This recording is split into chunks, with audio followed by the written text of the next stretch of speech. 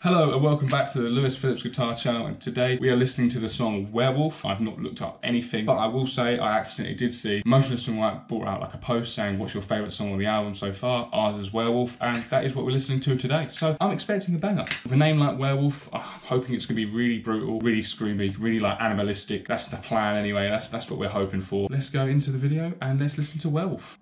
Okay, straight away we've got a werewolf howl. Hopefully it's not just the name of the song, hopefully it's going to have quite a lot of featuring.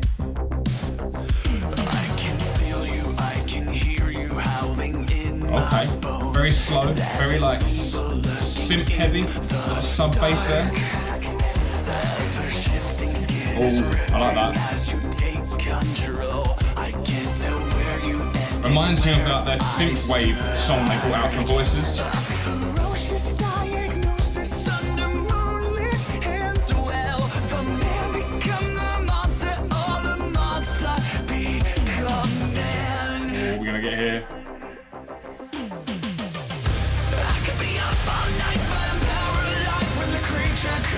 Nice.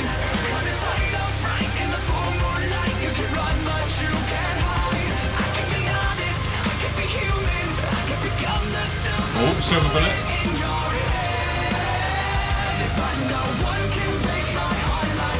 Okay, a bit weird.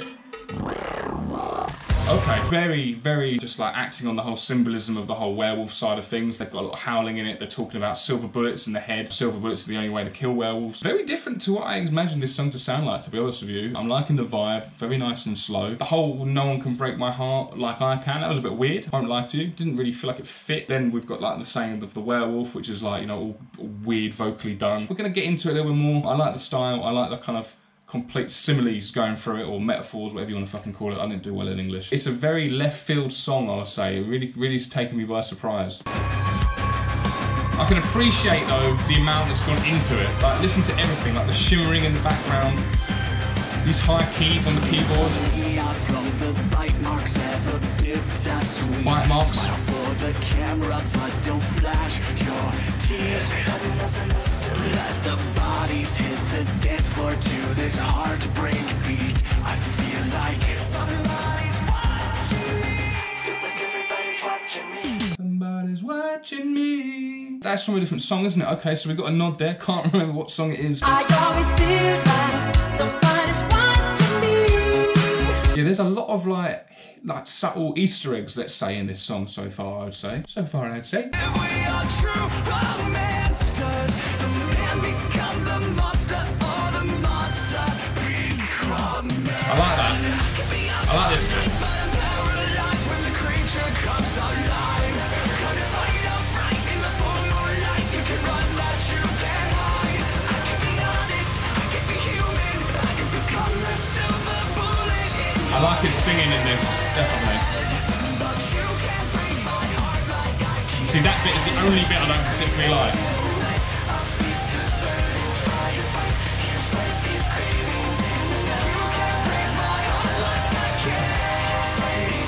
It's almost like a bit like a dance song, isn't it?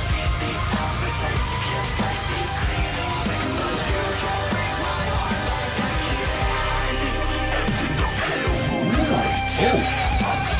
We got a guitar solo here, okay.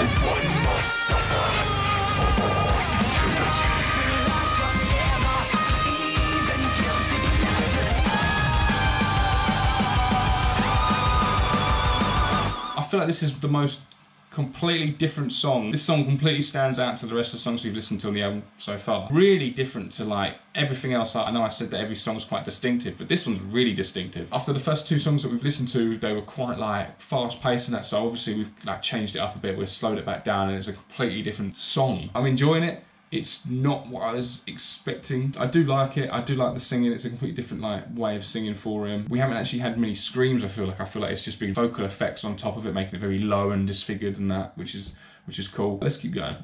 When the creature comes alive, okay, that's cool.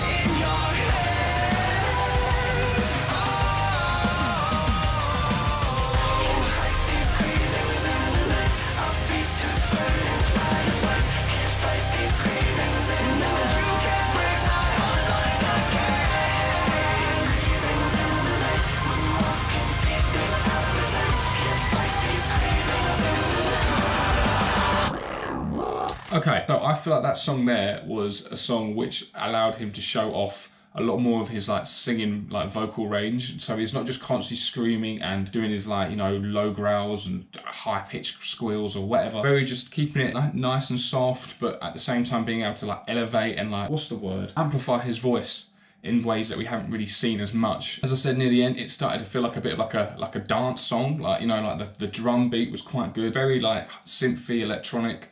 And it was like constantly going up on like a rise, and it was like, I don't even know how to describe this song. I think it's gonna be a song that I'm gonna have to listen to a couple of times. I think I was just in like a right hyped, pumped up mood. I always do this on this channel. I always presume way too quickly, and then I feel like I seem disappointed when I don't get what I was expecting. It's cool, it's different, it's a break from everything else that we've listened to on the album, I suppose. I like that it's a different direction that they've gone in, they've tried something different. They always have like an experimental song on these albums. It'd be funny if this isn't one of them, and it turns if there's a completely different experimental one as well. In all honesty, good song. I've got to get my head around it a little bit more. I liked the whole like Easter eggs, as I said before. I think there was so many I completely missed as well, but like lots of referring to like werewolf like lore. It was interesting. Let me know what you thought about this song down below. Do you think I'm being a little bit like cynical, or did it take you a while to kind of get around to it? And let me know of any other songs on the album that you think is quite experimental, just to kind of give me a heads up. And yeah, let me know how the album's going for you as well. I'll see you tomorrow, so please like, comment, subscribe, and I'll see you in the next video.